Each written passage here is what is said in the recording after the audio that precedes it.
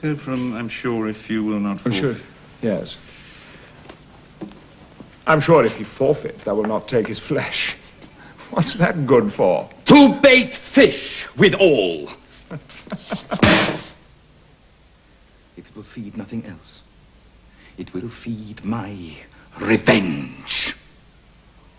He hath disgraced me and hindered me 500,000. Laughed at my losses, mocked at my gains, scorned my nation, thwarted my bargains, cooled my friends, heated mine enemies. And what's his reason? I am a Jew. Hath not a Jew eyes? Hath not a Jew hands? Organs, dimensions, senses, affections, passions? Fed with the same food, hurt with the same weapons, subject to the same diseases, healed by the same means, warmed and cooled by the same winter and summer as a Christian is. If you prick us, do we not bleed? If you tickle us, do we not laugh? If you poison us, do we not die? And if you wrong us, shall we not revenge? If we are like you in the rest, we shall resemble you in that. If a Jew wrong a Christian, what is his humility? Revenge. If a Christian wrong a Jew, what should his sufferance be? By Christian example. Why? Revenge. The villainy you teach me, I will execute, and it shall go hard. But I will better the instruction. Right. All right. All change. All change. Change come out this side now. Right. Yes.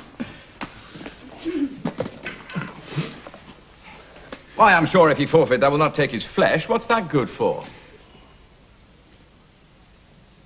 To bait fish withal. If it will feed nothing else, it will feed my revenge. He hath disgraced me, and hindered me 500,000, laughed at my losses, mocked my gains, scorned my nation, thwarted my bargains, cooled my friends, heated mine enemies, and what's his reason? I'm a Jew. Hath not a Jew eyes? Hath not a Jew hands?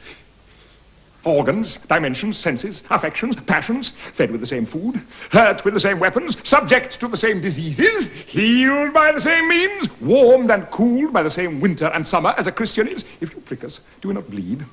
If you tickle us, do we not laugh? If you poison us, do we not die? And if you wrong us, shall we not revenge? If we are like you in the rest, we will resemble you in that. If a Jew wrong a Christian, what is his humility? Revenge. If a Christian wrong a Jew, what should his sufferance be? By Christian example, why revenge? The villainy you teach me, I will execute, and it shall go hard. But I will better the instruction. Right.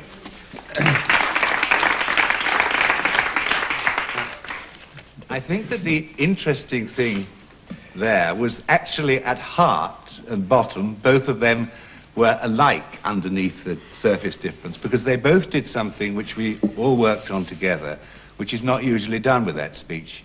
It's usually done, isn't it, as an appeal for pathos. Hath not a Jew eyes? I am strangely moved. I am a poor wronged fellow.